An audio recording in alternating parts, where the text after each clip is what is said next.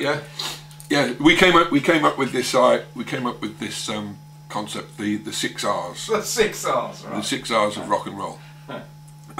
One of them was recordings. Okay, so we got some recordings done. One of them reviews, not in any particular order. Reviews whereby you try to get your music out to people that will speak favourably about it, but independently as well. Repertoire, meaning if covers are important, then you need to learn them, but you need to be writing as well. Radio, trying to get the music out to the radio. So that means, for example, the BBC introducing is the fantastic first step in that respect. And raves. And raves. Raves is the 5th one. Raves isn't really a rave, but it's a gig, but it begins with R, right, whereas G doesn't. But that means performance. And the last one, which is the most important, the 6th one, is readies. How much it's going to cost you and how much you're going to earn from it. And if every time you sit down to think about where it's going, you just have each one of those R's at the top of a piece of paper or part way down a piece of paper and make a few notes on each one. If you touch each one of these and link them all in together, then you're not going to go too far wrong. No. You shouldn't have.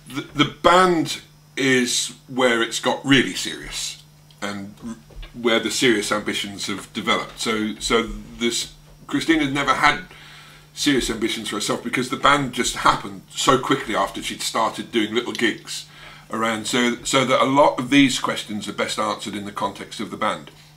I say to them, every band has great gigs. The great gigs are the easy ones. There is not a band around that hasn't had good gigs, and plenty of them. The real measure of you as a band, and I think this goes for a performer, is how you react when things haven't gone well. When your voice is wrong, where you've forgotten the words, where the venue's horrible, where the people are rude or they just don't react to you well.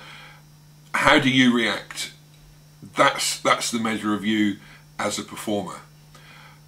And if you can handle the situation, then despite the fact that you might think that the event has been a failure, in actual fact it's been a success.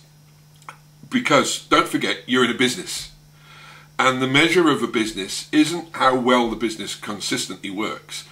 The measure of a business, or any human activity, is how well they react when something goes wrong.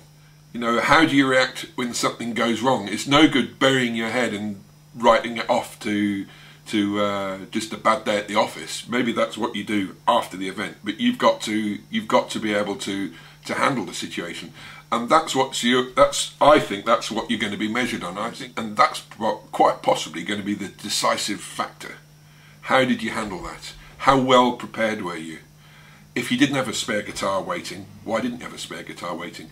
If you had a bit of a technical problem and you needed to get some gravity and momentum back in the set quickly because you dropped off through no fault of your own, how skillful were you in getting it back on track?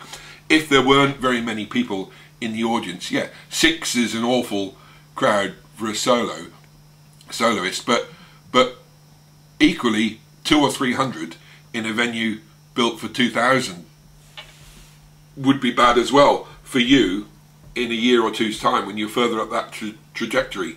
So if you can handle 6 people in a venue when you're a soloist aspiring to play to 50 or 60, then the signs are that you'll be able to do that when you've got 200 in a venue which has undersold tickets, was hoping for 2,000.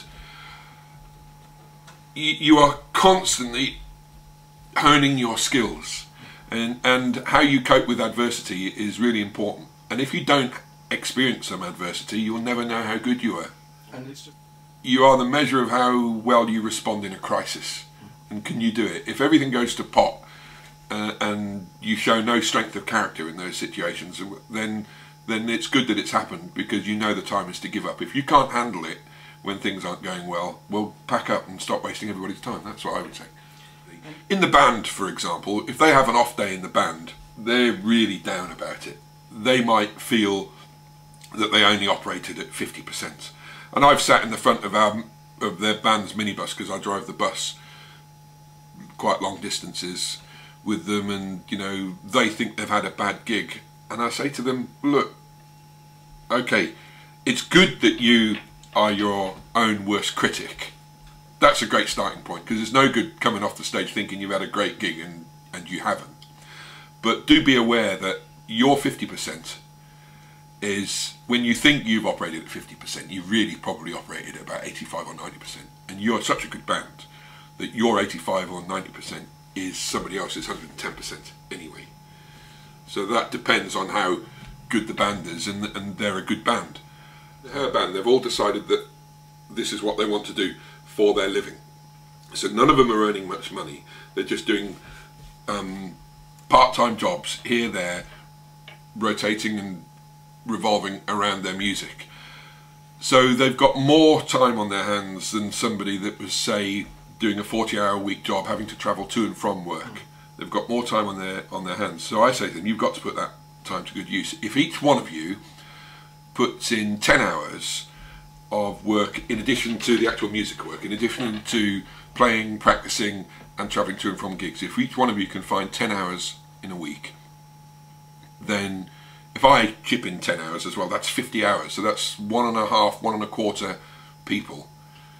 Now, if you have to trust me on this, I say to them, but if you were to cost that, say, well, that's, you've got a young graduate or A-level qualified person working in the back office of a London record label, probably their overhead total wrapped up cost with national insurance and everything is going to be close to £35,000 a year, with a share of the rent and the manager's time and so forth. So 50 hours a week, you can easily see that is worth £50,000 a year to you. So every week that you allow to go by without spending that 10 hours on getting gigs, getting your music on the 6 R's, yeah, you've wasted £1,000.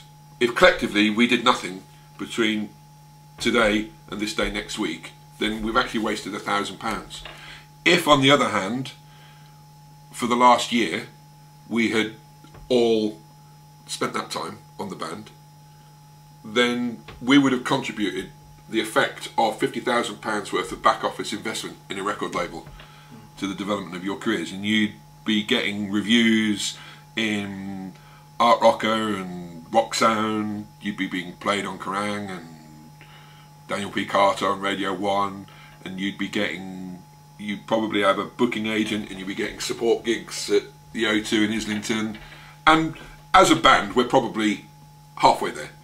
You know, on the one hand, we've maybe wasted £20,000 worth of that time, but we've exploited £30,000. So we've manufactured £30,000 worth of back office support from our own efforts. And that's the way to look at it. But with all these things, though, YouTube, Reverb Nation, Facebook and so forth, the pace of change of the software and the technology itself is so fast that there's nobody who can teach you how to do it. You might as well just get in there and do it yourself. Don't mess around reading books or articles. Nobody ever learned to ride a bike by reading the instructions. So just do it the same way you learned to read a bike. And just try it out, see what works, see what doesn't work, and chit chat with people that have got similar interests such as yourself, and just exchange tips and so forth.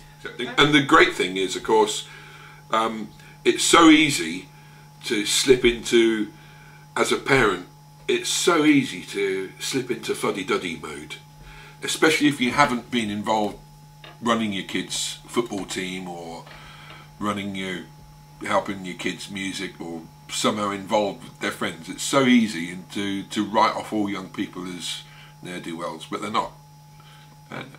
So what sort of words of advice would you give to sort of say, in summary of all that, to somebody who's going, okay, I'm going to start this journey with my kids, I'm going to see if I can help them. What's the sort of... I would say 3 things. First of all, especially if your kids are still in their teens, because Christina didn't start doing this till she was in her 20s, don't push so hard that you turn them off. Don't try to live your life vicariously through your kids, because that's just so wrong. You know, be very wary of that. If things are going well and there's a genuine prospect of having sizable success, then you have to understand the huge amount of work that that is involved.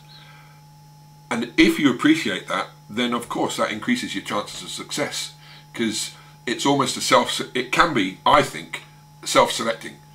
There might be a huge number of talented artists out there, but actually 90% of them simply won't work hard enough. So that takes that means 90% of them that are out there remove themselves from the competition right from day one, because they're not going to work hard enough. And so if you bear those two things in mind, then just go for it and enjoy it. That's the third thing. Just enjoy it with an open mind and and a spirit of fun and adventure.